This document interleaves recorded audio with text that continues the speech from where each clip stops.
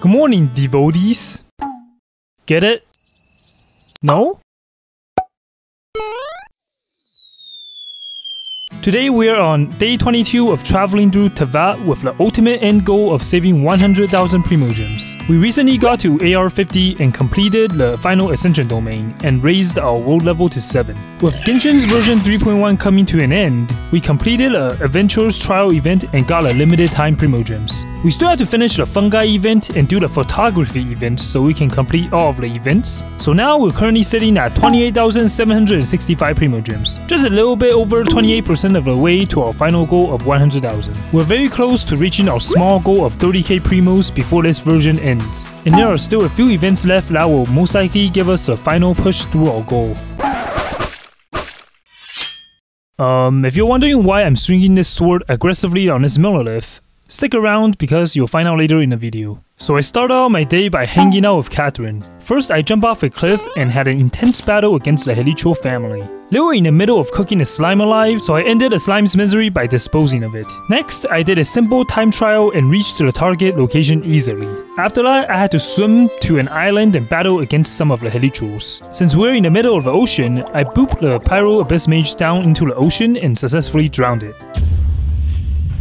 Lastly, I prevented evil from spreading by defeating some Helichurls and Abyss Mages. The Geo Samachur was a bit sneaky by hiding on top of their constructs, but my Lisa burst shocked them down from a platform, so we successfully collected the 60 Primogems from Catherine, and I impressed her by running all over her desk. So continuing on from the last video, first I decided to complete a Pokemon. Fungi event.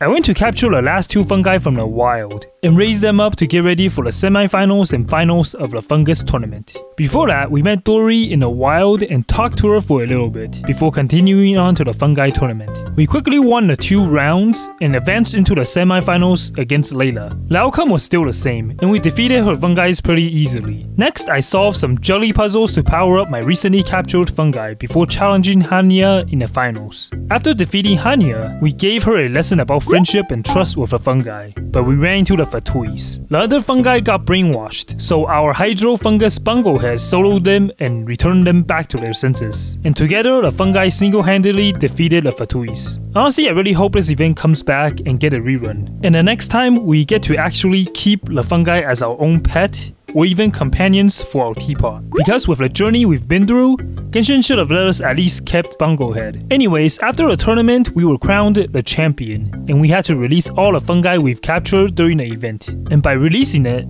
I meant Hanya got to keep all of them. So after releasing the fungi, they immediately came back to me when I was finishing up the special training missions. But hey, it's nice to see Bunglehead and all its friends back.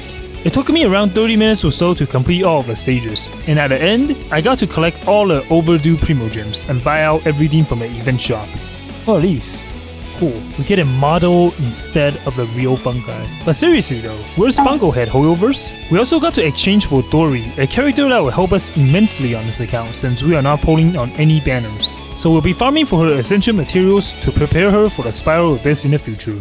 Alright, now it's time for the game plan. We just finished the main version 3.2 fungus event and got our brand new 4-star character Dory. So this means we can start farming for her essential materials and leveling her up. I'm still in the process of raising Xiangling right now, so I'll focus on Dory after I'm done with Xiangling. I still have to get to exploration since for the majority of 3.2, I just played catch up and completed some Inazuma World quests and story quests. And a lot of you guys mentioned in the comments that I should start focusing on exploring and getting my exploration progress to 100%. Since looking at my progress right now, it's pretty sad to see, so hopefully I can get to that soon. There are also new events that's gonna come out with the rest of the 3.2 patch, so we're gonna try to be completing all those events as well before it goes away. For our exploration goals, we still have to get our Frost Bearing Tree to max level, but since we could collect the Crimson Agates with the Crimson Wish quests, we don't have to run around trying to find them in the overworld, so we should be able to complete the quest relatively quick. We are also continuing with the Inazuma Reputation and dailies for the level 9 Reputation rewards that will award us with the Treasure Compass, which will help us discover missing chests in Inazuma and of course more Primogems for our collection.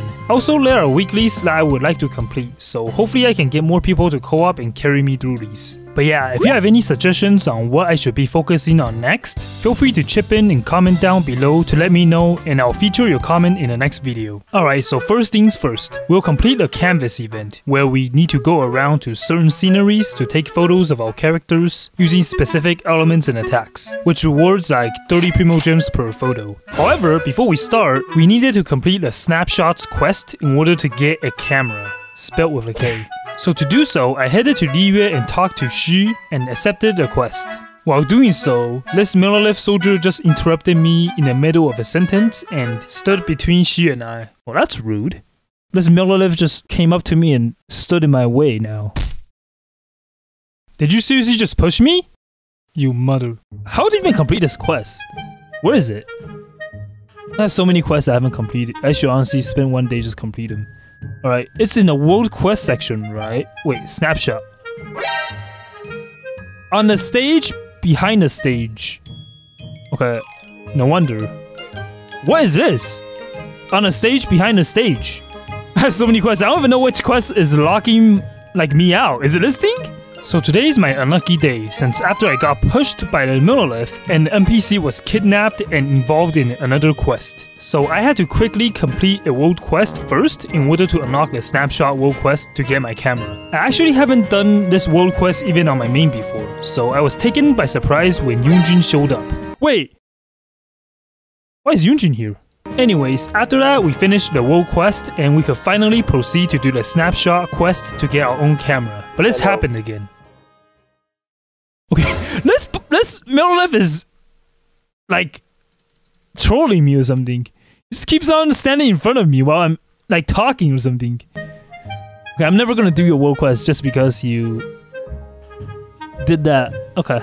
Well, Jiayi, you might need my help, but you've gone too far this time. See, even she is scared of you. Lost my cool for a second there. Anyways, we got through the world quest and got ourselves a camera so we could finally start the canvas event. Well, the canvas event was pretty simple. First, I quick started the event since I still have some prerequisite quests that I didn't bother to complete.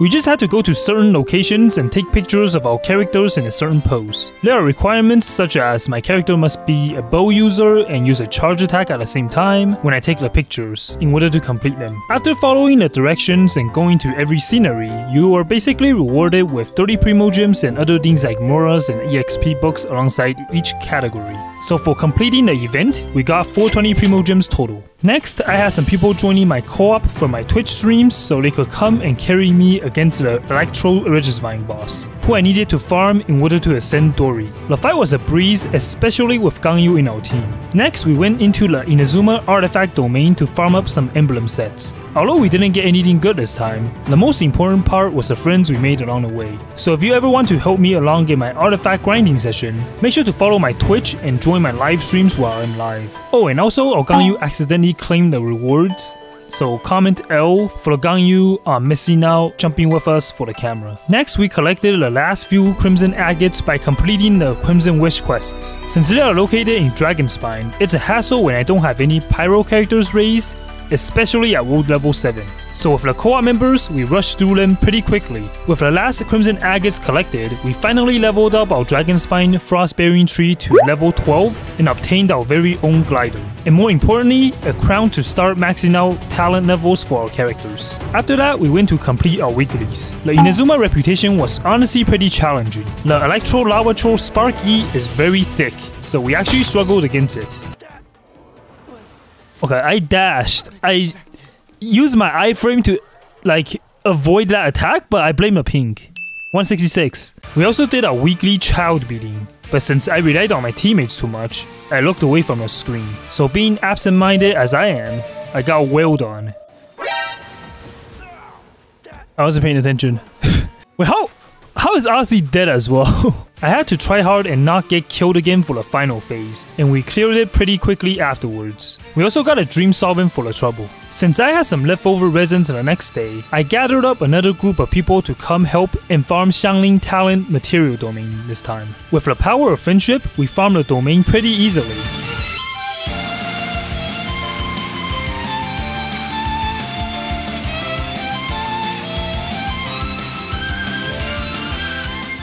Even though I could clear all of these domains by myself, it just takes a bit more time, so I'm honestly very thankful for being able to co-op and get more of the tedious farming out of the way. So once again, thanks to all the people that joined me from Twitch. With version 3.2 at its final stretches, we'll most likely obtain 30,000 Primogems. Right now, we are sitting at 29,890 Primogems. So we're essentially 30% of the way to our final goal of 100,000. That being said, with 3.3 coming in less than a week, I'm going to try and get 50k before the end of that patch. So we'll look back today in 2 months to see whether or not we achieve that result. That being said, our final goal of 100,000 is still a pipe dream, but my bet with you guys isn't. In case you haven't heard, I'm making a bet on whether this account will reach 100k free-to-play primos first, or my YouTube channel getting 150k subs first. If I fail to reach 100k free-to-play primos on this account, then I'll have to whale 100k primos on another account. I already lost a previous bet, but so far I'm sitting pretty comfortable since the milestone is a distance away. But if you ever want to make my wallet cry or just support my Genshin series, make sure to subscribe and I'll see you in the next one.